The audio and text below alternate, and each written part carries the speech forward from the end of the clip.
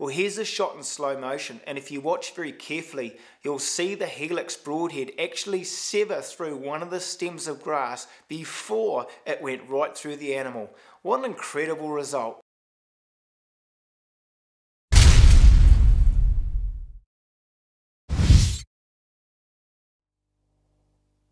Welcome to the Ultimate Bird Blind. Today I'm going to attempt to take out a few pesky magpies with my new Monster Chill-R.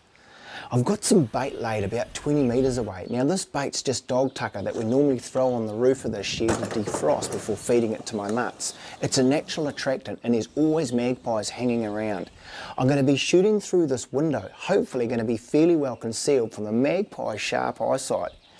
About 50 metres to my left we've got a redwood tree. Magpies nest in this redwood tree every spring and they're a real pain. Anyone that's been dive bombed by a territorial nesting female will know exactly what I'm talking about. They're incredibly aggressive and nasty and vicious and totally unappreciated. I had attempted earlier to take a few out with a shotgun, but some of those results weren't that good. Right here, right beside the fence.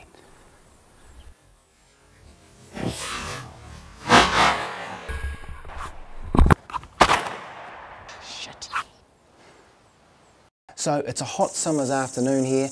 I've got nothing better to do. Let's see what happens.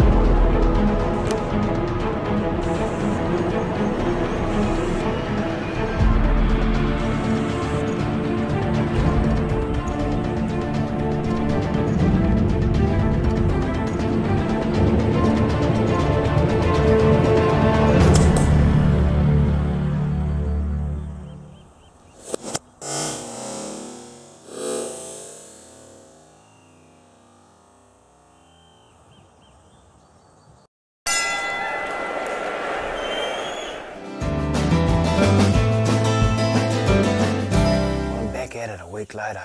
That was a lot of fun the other day. It's about as much fun as you can have with your clothes on. I got lucky a couple of times and it's definitely made the magpies a little bit more wary and they're a little bit more careful about where they snack these days.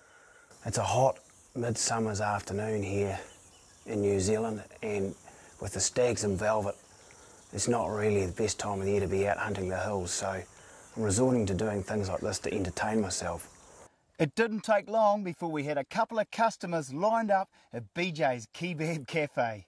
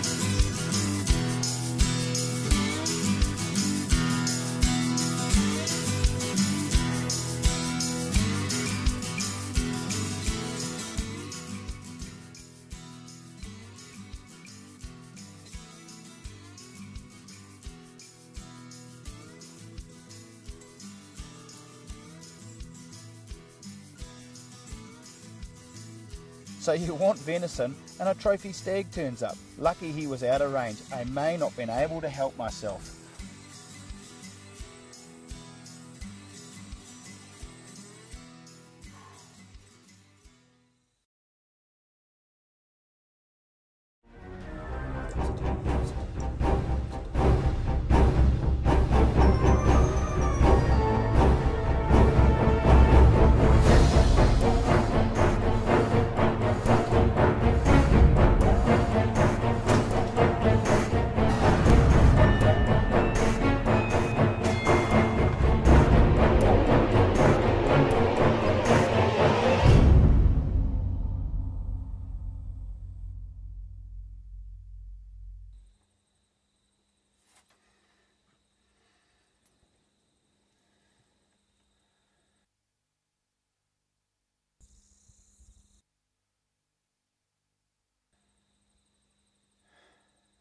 I'd let Bambi's mum walk. She was still milking, she still had a calf on her, and she probably wasn't in the best condition for eating. I was going to hold out for a better eating animal, pure and simple. The night was still young, and hopefully I'd have luck on my side.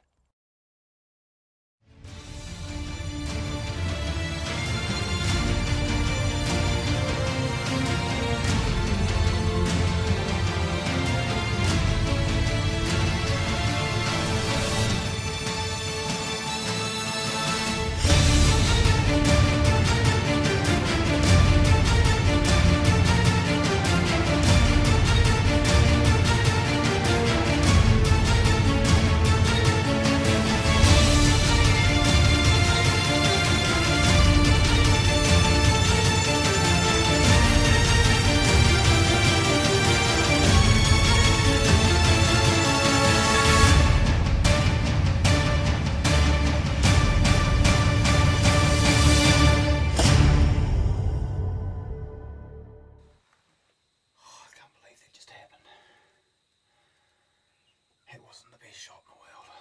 I don't know whether I went high or whether he jumped the string. Bit of both perhaps, I don't know, but here's history. He's not going nowhere. He's down for the count. Venison for the barbecue. No blood trail there. Oh man. Monster Chilla.